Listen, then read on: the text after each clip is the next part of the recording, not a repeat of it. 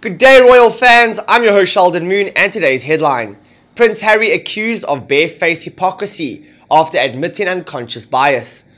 Prince Harry spoke about racism and unconscious bias when he spoke with activist Patrick Hutchinson.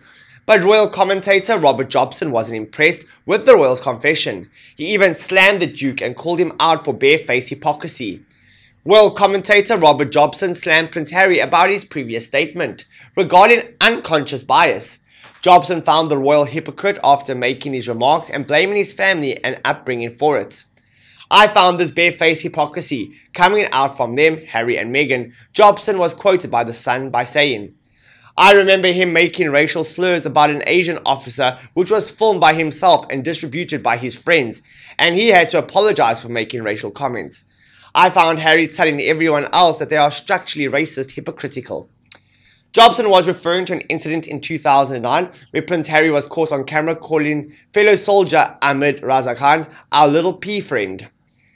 Prince William's brother apologized for his remarks. The leaked video was taken when he was training as an officer at Sandhurst Military Academy in 2006. Apparently, Jobson wasn't impressed with Harry saying he wasn't aware of unconscious bias until he met Meghan Markle. Prince Harry admitted during his conversation with Hutchinson that he was ignorant of unconscious bias until he met his wife. Prince Harry attributed his ignorance to his upbringing and the environment where he grew up. And unconscious bias, from my understanding, having the upbringing and the education that I had no idea what it was, Prince Harry said. "I had no idea it existed, and then, sad as it is to say, it took me many years to realize it, especially then living a day or a week in my wife's shoes."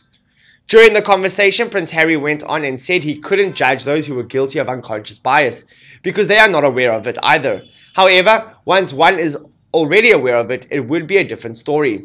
But once you realize or you feel a little bit uncomfortable, then the onus is on you to go out and educate yourself, because ignorance is no longer an excuse, he said.